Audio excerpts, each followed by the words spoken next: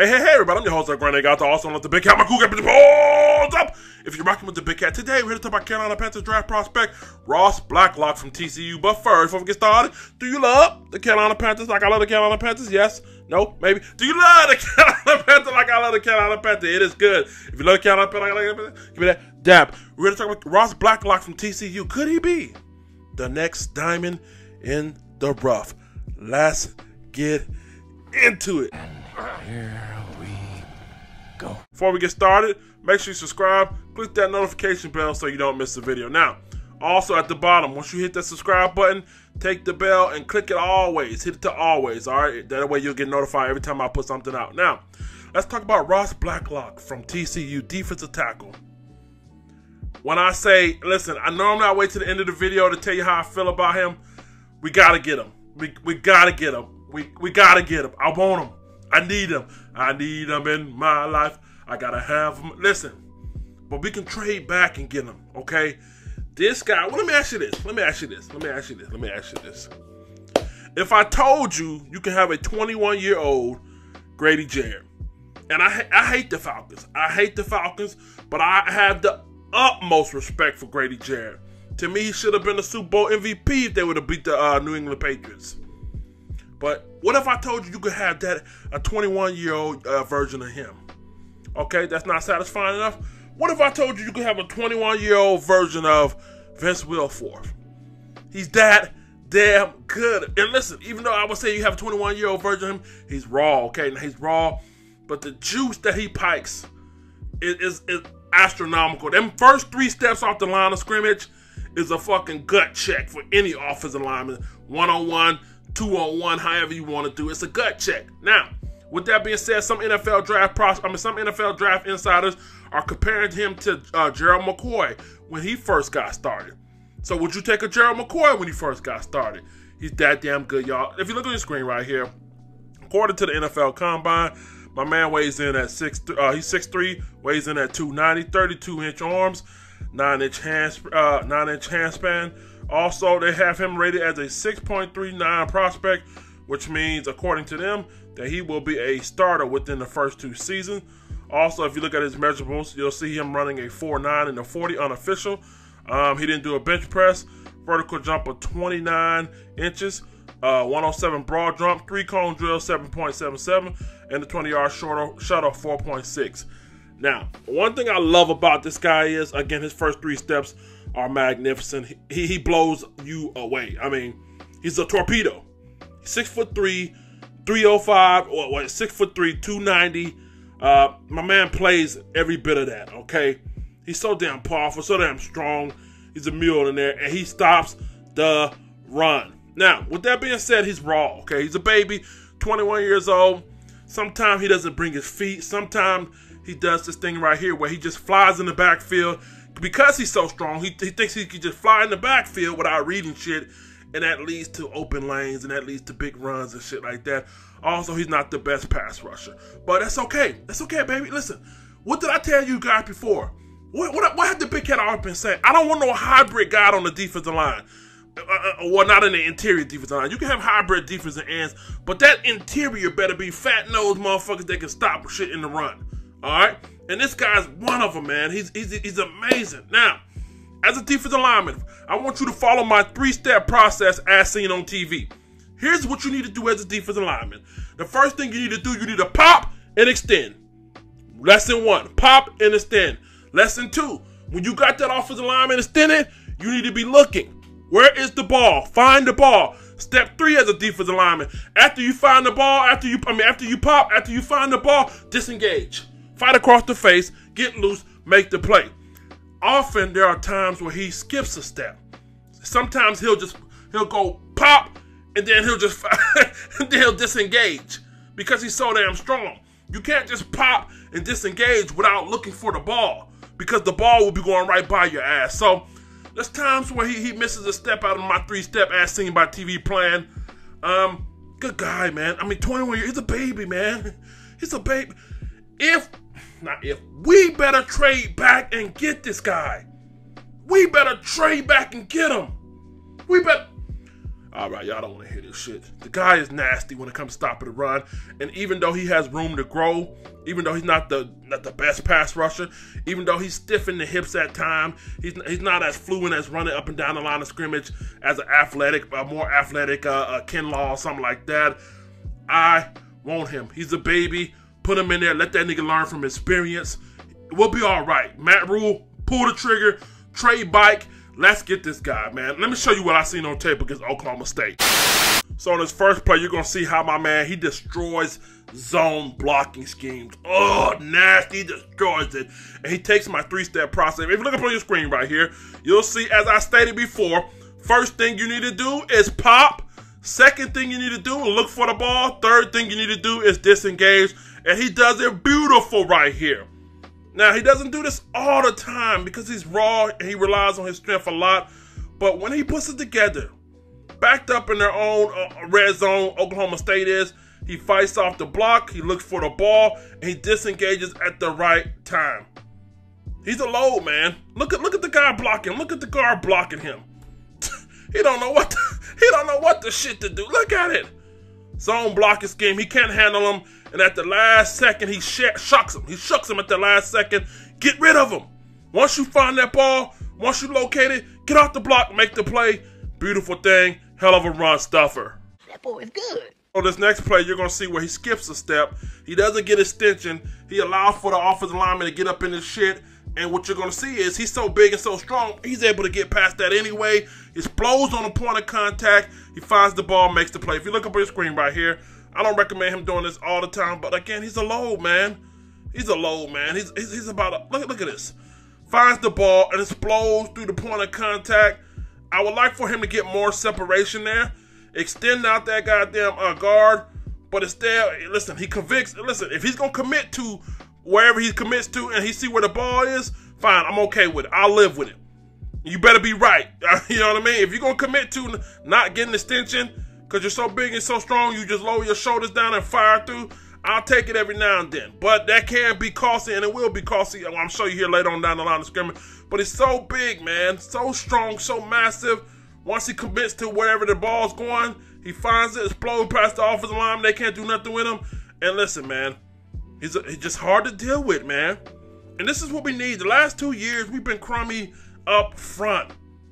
Okay, that hybrid shit, having a bunch of hybrid guys that can, be Jesus, Moses, and Confucius, that's cute. But I want dirty dogs in the front. Dirty dogs, and if you could do one thing well and stop the run, that's fine. I'll let my outside guys pass rush you. Let my defensive ends pass rush you. But that interior, I want nasty hog mollies up there. I want two McDonald bag carrying motherfuckers in the middle. And he's one of them, man. And he's raw. He's a baby. He can make these plays. He's Nazi. Yes. So on this next play, I got to ask you, are you not entertained? Are you not entertained? He's the truth. Look up on your screen right here. The three-step process is back in effect. Guess what he does? Get extension. Guess what? He finds the ball. He disengages. If you look on your screen right there, he gets extension. He finds the ball. He disengages. He gets extension. Finds the ball. Disengages from the block. Make the play. We need him. We need him. We need him. We need him. We need him. We need him. Drano can clock better than this shit. He is a stuffer. He's a jalapeno. Look at this. Look at him. Look at this. Look at that there. When he executes this three-step process that every defensive lineman in the country should be doing, by the way, I mean, he's hard to stop. All this from a 21-year-old stud. Jesus Christ, man. Listen. And you think, if anybody out there think we shouldn't trade back and get this guy, you're slap crazy. No need to reach for a potential high-paid or over, I don't want to say overrated. Ain't no need to reach for a highly guy. How can I say this? I don't want to. Let me be respectful. I don't want us reaching for a guy that we can get the same potential out of as later. Let's just keep it like that, okay? I don't want to disrespect nobody, but this guy's the truth. Message. So moving on, man. I'm gonna continue to sing this guy's praises, man, and how difficult it is. And on this play, he looks like a young Gerald McCoy. Let's be honest. I think some of the scouts did their homework very well on this guy. If you look on your screen right here, he literally just lunges into the offensive guard because he's so sure of where the play is going. Now, again, I don't necessarily recommend him doing that, again, because at times in the game, and you'll see here shortly, where when you're not reading your keys, you're just firing upfield, and then you're fighting across. I got to give him to that. You fire upfield, fight across, and make the play, hell of a play. This right here just speaks to how big and how aggressive he is, okay? So once he commits to wherever the ball's going, and if he gets it right, you're in trouble, okay? Like a young Gerald McCoy. When Gerald McCoy fire off that line of scrimmage, there was nothing you could do with Gerald McCoy back in the day, okay? Now, with that being said, I want him to follow my three-step plan, okay? Get your extension, find the ball, and get rid of. Sometimes he just relies on his speed. He relies on his strength within them first 3 steps, and he just flies up there. And it works. It works. At time, it works. But at time, it costs a lot, man. You got to be disciplined. Extension, find the ball, and then disengage. But right here, beautiful thing right here. Just a load to deal with. Again, nobody wants to listen, man. Look, 6'3", 300 pounds, moving that fast. This poor number 78 was getting abused all game in his Oklahoma State tape. And it continues right here. He's a fighter now. He's an interior fighter, man. He's built for this shit. And he's a puppy. He's young. He's young, man. I mean, my mouth is salivating for the potential. I mean, a Grady Jarrett, a Vince Wilfork, or even a young Gerald McCoy. Winning. All right, y'all. So we got to tone it down a notch. We sung his praises all video long so far. Now we got to get into some of the difficult stuff. If you look up on your screen right here, again, he's abusing number 78.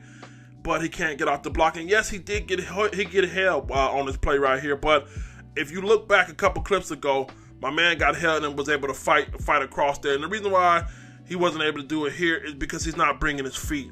Not only is he not bringing his feet, he's stiff in the hips, man. He's not as athletic as a Ken Law or some other defensive tackles in this draft. You know, he's strong enough to fight across there, even though he did get hold on that play right there. He tends to just, you know, once he beats this guy, sticks his arm out and just try to catch cloth and then use his strength to drag you down. That doesn't work against everybody, man. That doesn't always work. Bring your feet, man. Lower your hips.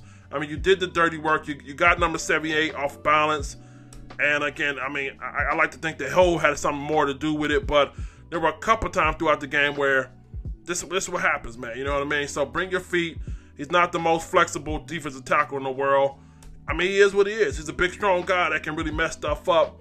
But also, man, you know, with that quickness, sometimes it gets him in troubles, man. You know, he'll pick a gap and he'll gas and fire upfield. And if you look up here, again, he gets off the block. It gets hold a little bit. I mean, that's kind of iffy, man. I may be reaching on that one, but I got to say, I've seen plays where he get held just like that and still destroy. Lower your hips, man. Fight through the block. Make the play. Ah, damn. See, one thing that he does really well is when he gets out of position sometimes, he knows how to recover pretty good. If you look on your screen right here, again, this is simply a zone blocking scheme right here. He overruns it, but he doesn't stop, man. He comes back, he makes the play, and that's what you like, okay? Now, every game is not going to be perfect. There are going to be plays like this where you misdiagnose it, you overrun the play, but the object of the game is to fight until the end of the whistle, get back in the play if you get a chance to, and that's what he did, man. So kudos to him for not giving up and say, you know what, I'm just going to get washed out to the sidelines, way to fight back and make the play. So in this next play, you're going to see where he lacks a little bit of awareness. If you look up on your screen right here, again, the 3-step solution is to get extension, find the ball, and disengage.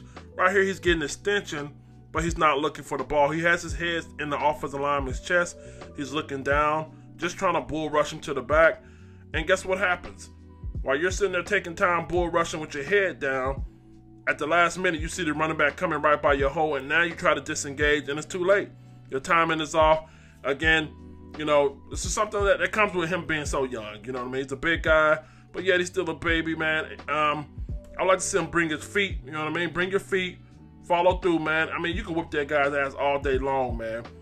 Okay, so again, you cannot get off of blocks with your head down. All right, and you can't get off him when the running back is running past you. Stick your arm out and think you're just gonna catch cloth. That's not gonna happen. We've seen that too many times last year, where our defensive line just thought they were gonna catch cloth and just drag a running back down. But again, man, I'm not tripping off it. Okay, I'm not tripping off this.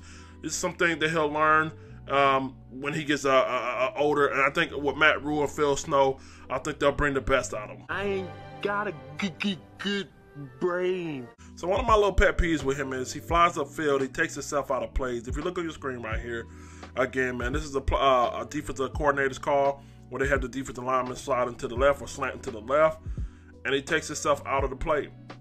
Okay, again, man, I'm a guy who believes in you pop, get that extension, find the ball. There's no need for you to try a pass rush move on second down. Okay, you're dipping and ripping, which is one of my favorite. On first down, one of my favorite pass rush moves is dipping and rip, and you're trying to fly up field on first down. On first down, you should be expecting run. So in my mind, as a defensive lineman, I'm planting my fat ass right there, and I'm extending your ass. I'm looking for the ball, and once I see them fullbacks and guards pulling at me, I'm fighting to get off that shit. I am not performing a pass rush move to rush upfield on first down to create a lane to give you 4 or 5 extra yards.